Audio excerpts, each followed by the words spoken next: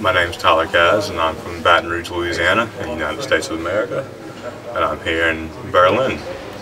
I traveled here about 4 days ago with my aunt and uncle, and this was my senior trip, and I'm loving Berlin a lot so far. It's great to travel and see other cultures and experience new things, and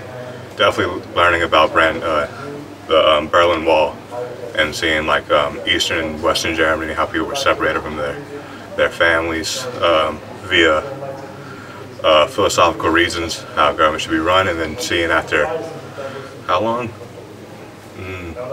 A little less than 30 years the wall came down and people were finally reunited with each other, and it just came from one moment where some police let people through, and it was just a mad rush, and the wall came down that night, and it's a great sign of what humans can do to change their government and to be free, be with each other, and it's amazing. It's really inspiring to be in Berlin,